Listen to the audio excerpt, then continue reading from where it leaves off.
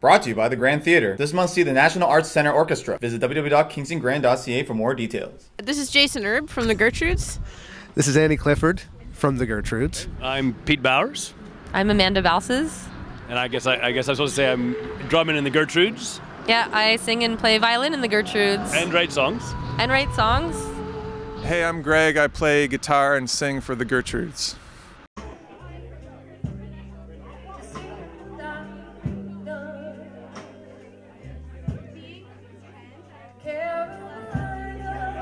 Annie had a dream, and that a bunch of friends of hers were playing in some sort of band. And then she told her now husband, Greg, who also plays in the band, about this dream. And it all came to fruition shortly after. I think. As I recall, Greg just said, well, let's go find them then. So everybody that was in the dream, he went and got. I dreamed that we were playing, me and a bunch of other people who are currently in the lineup.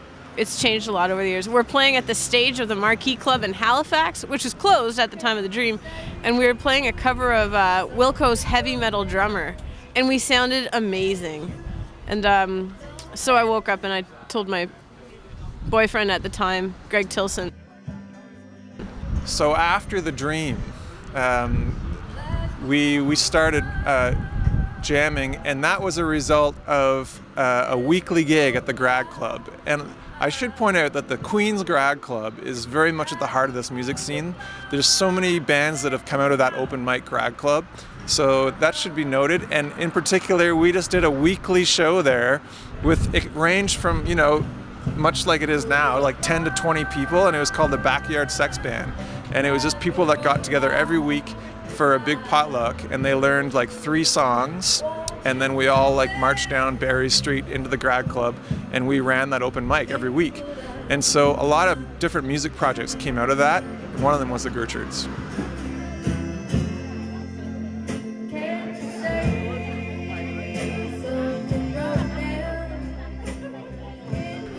Well, I mean, the beauty of playing with so many people in the band is that there's just an infinite number of ideas. And so there's all kinds of different disagreements.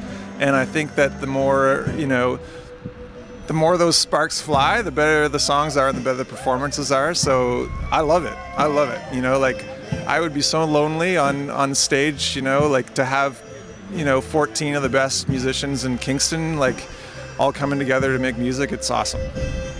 We have a pretty good group dynamic in terms of we're not afraid to tell each other when something sucks, but we also try out every idea, which is, that's unlike any other band I've been in, and they're, you know, like natural leaders emerge like always, but it's, as far as groups of people working together, it's the most functional group of people I've ever worked with. Talk softly, lay your head down for me on the passage of our days.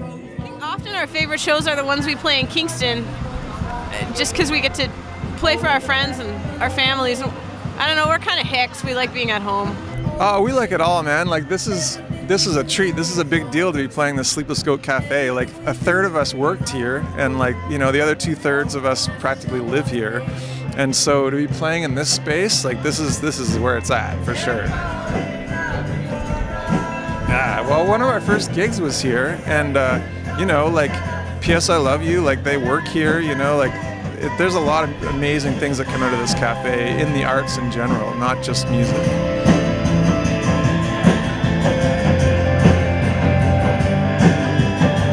I always like to say that when people always ask about this band, I always like to say that it doesn't matter what sort of music you're interested in. I really think that everyone can sort of access something that resonates with them with this band. Well, that's a really exciting project to be a part of. And yeah, so there's kind of like an alternative side, but then kids have a blast at the shows. Like, a bunch of us have kids that come to the shows at festivals, and kids are dancing around, but you're also kind of playing to an alternative scene at the same time. So I agree, that's a neat thing to be able to do. Well, I think we all need to create something. That's, you know, the artistic impulse. So that's what I'm in it for, and we all get different things out of it. I really love making recordings. Well, I love playing live too. Everybody, I don't know, we're a big family. We love We actually love traveling together and doing things together, baking cookies together, snuggling together, you know, skinny dipping together, etc. I'm making things sound much worse than they are. We're really very polite and law-abiding citizens. But yeah, we like each other.